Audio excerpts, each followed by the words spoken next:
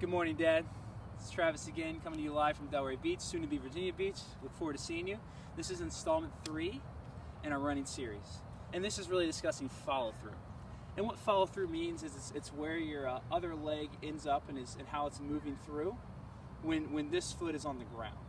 You know, obviously it's going to be right leg and left foot's on the ground, and left leg and right foot's on the ground.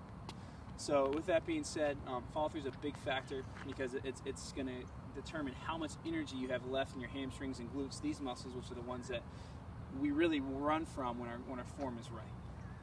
So that being said, you know, up here, a lot of people like to follow way through, thinking that it's adding something to their strike, thinking it's bringing their knee up. But what it's actually doing is putting tons of strain on your hamstring. I got about 1/3 of my body weight right now. You know, it's about 60 pounds right here on my hamstring. And it's way too much for this to take on every step because my leg is curled up so much.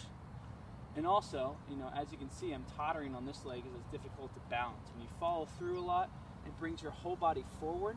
It puts more strain on your quad and your forefoot, and it enables less of a roll, less of an energy transfer into your next step.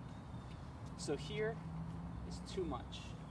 And the other problem some people have when they get tired is they actually follow through too little. So right here.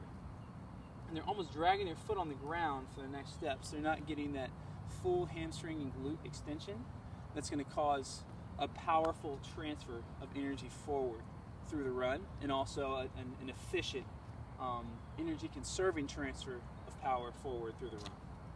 So really with follow through, we want to be right here about a 90-degree angle.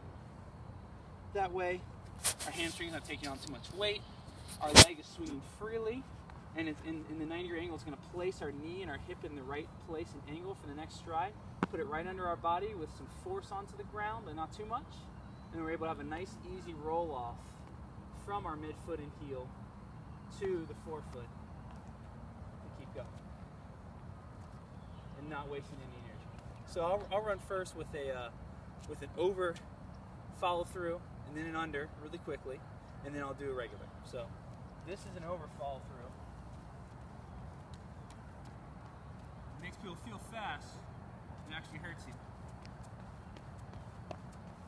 The steps are choppy and awkward. I can feel the strain on my hamstrings, and my balance is really hindered. It's really hard to go with each step. And then this is an under follow through. It's going to be like a shuffle, really.